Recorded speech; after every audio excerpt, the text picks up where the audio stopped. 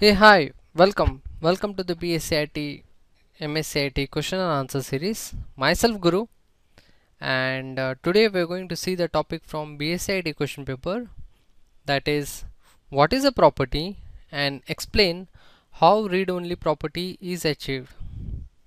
So today we're going to talk about a property in C Sharp, and we will also see how read-only property is been achieved. So this was the same question was asked in October 2010 for 6 marks. So it is very important question in terms of exam point of view, because it carries 6 marks. So if you have any queries or any doubts regarding this session, feel free to mail me on gurumatrix2004 @gmail.com. For more information on .NET videos, or BSCIT, MSCIT videos, you can visit our site, that is www.questpond.com. So, let's start our session. So my friends, let me just open up my notepad and let me just say property in C Sharp. Okay, as a one-liner definition, properties are members of the class and they provide a flexible way to achieve read or write the values from the class. So for example, if you want to write anything inside the class, then you need a property, or if you want to read anything from the class, then you need a property, because properties are exposed publicly. So if I say properties are exposed publicly, then I mean to say that we need to use a public access modifier, at the start to declare a property. So now let me just show you the syntax of a property in a simple way. So for that, let me just declare a simple class called employee, and I will show you, how to declare a property. Class employee, and now I'm going to declare a simple property. Before that, let me just declare a private variable,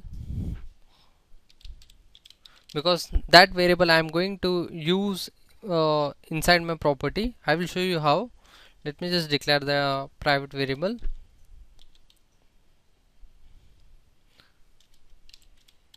employee code, and now I am going to declare a property. So as I told you that properties are exposed publicly, so I'm using my access modifier as public, followed by data type, which data type of property I want. So I want integer data type, so I will use my integer data type, followed by property name,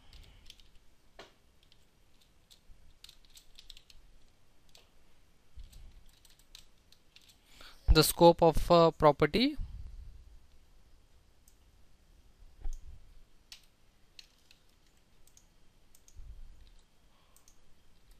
okay.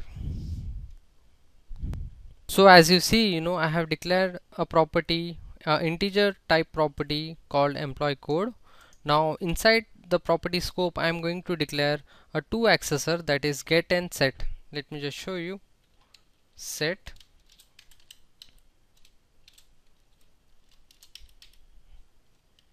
I will say set the outside value, whatever value coming from the outside, set that value to my employee code, a private variable, and get accessor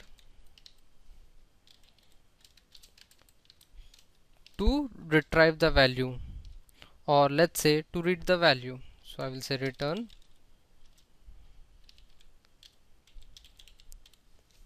code, so employee code. So get and set accessor, are basically used inside the property, for getting and setting the values. So set, basically, if you want to write any value to the property, then we use set accessor, and if you want to retrieve the value from the property, then we use get accessor. So get and set accessor are basically for use for reading and writing the values. So if you want to write a value to the property, then set accessor must be present inside the property, or if you want to retrieve the value from the property, then get accessor must be present inside the property scope. So a property, let's say if I remove this, a property without get, what it is called? It is called as, it is called as write only property. Or let me do vice versa now. If I remove set, if I remove set accessor from the property, then a property employee code is called as read only property. So means I cannot write any value to this property employee code. I only read the value from the employee code. So if you want to achieve read only property or write only property, so depending upon the set and get accessor, you can achieve that,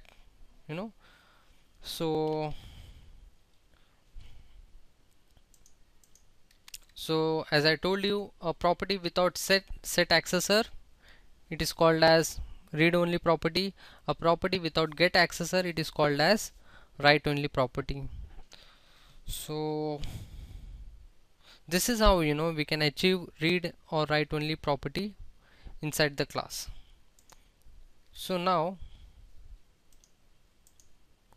so that you have understood what is a property and what is read only property, how it is achieved. Now let's see a simple example on this by using our console application, and we will use a class and we will create a property, and we will see how the read only property works, how the read only property is achieved. Let's see a simple example on that. So for that, let me just open up my Visual Studio 2010, and I'm going to create my console application project.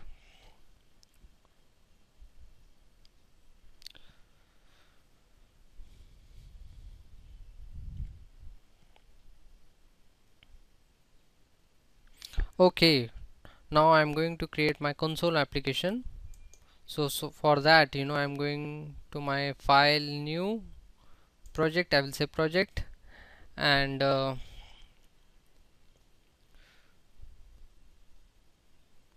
so here I'm going to select my console application.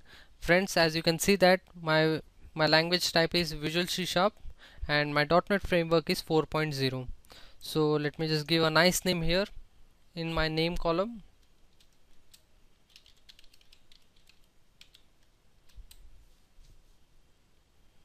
So finally I said okay. So Visual Studio is creating a console application environment. Here we go.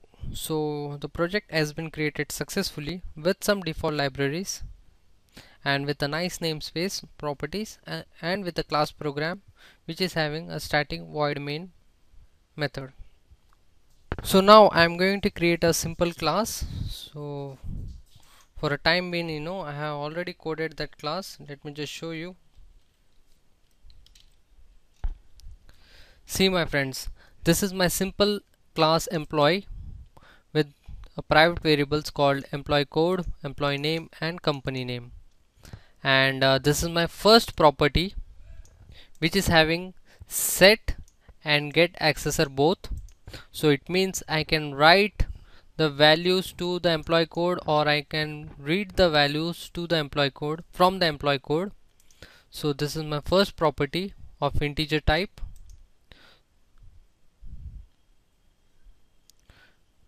So remember, whenever you declare a data type, integer or string or double or anything, the return type has to be same.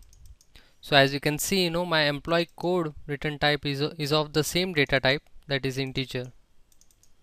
So return type has to be same.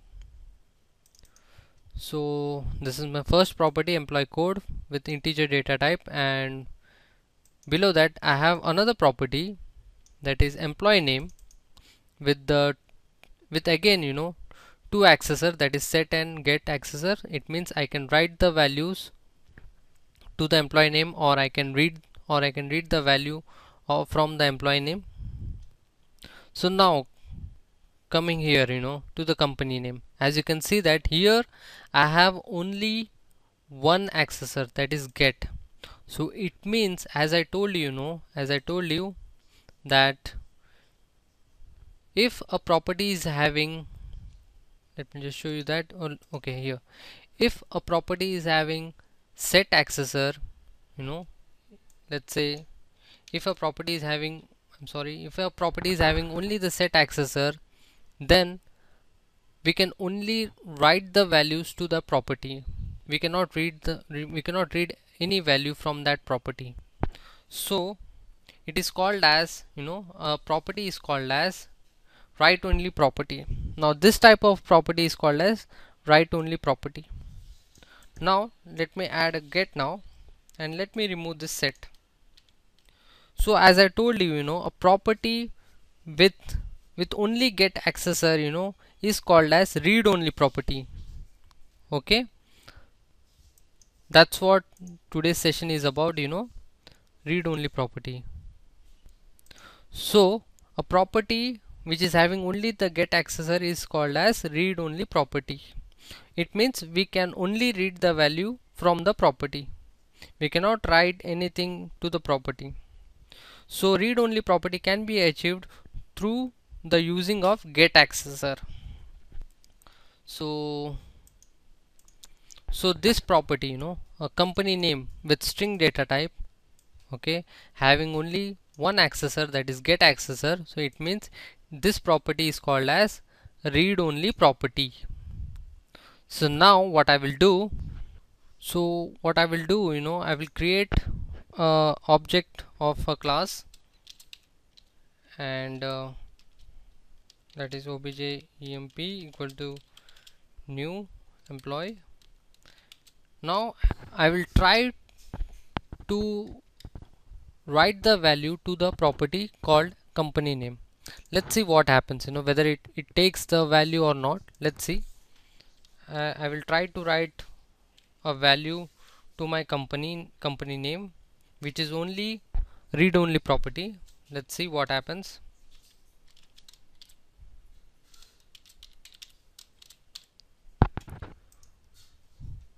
Okay, my friends, as you can see the error,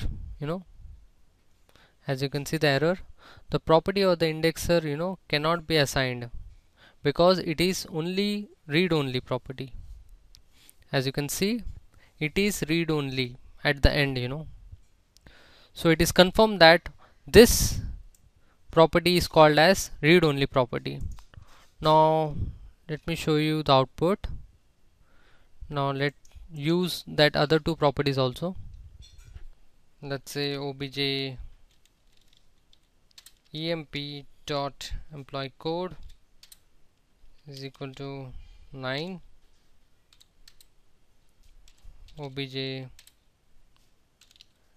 employee name is correspond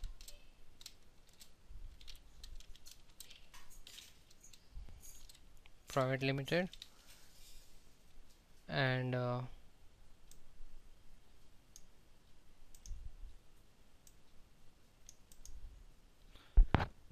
let me remove this part. So now let me just display the value. Before that, let me just change the employee name to, let's say, Guru, and let me show you the output by using the console application. Console.writeLine, I'm sorry, console.writeLine, employee name and employee code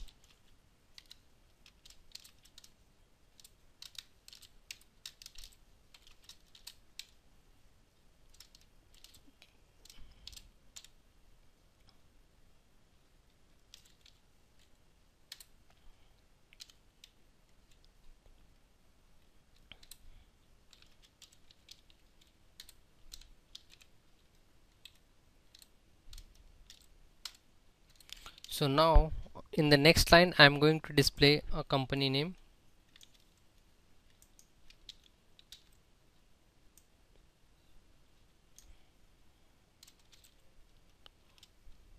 So employee Guru with the employee code 9, and he is the employee of company or firm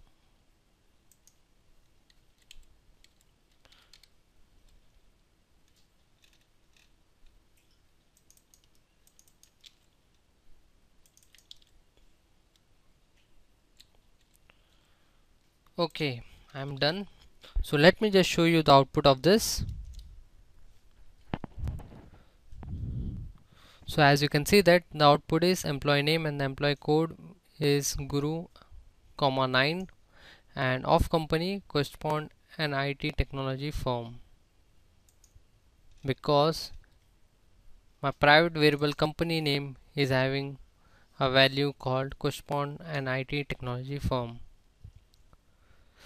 So this is just a simple example, to achieve read-only property. So this is how we have achieved read-only property, and we have also understood what is a property. So this was the same question was asked in October 2010.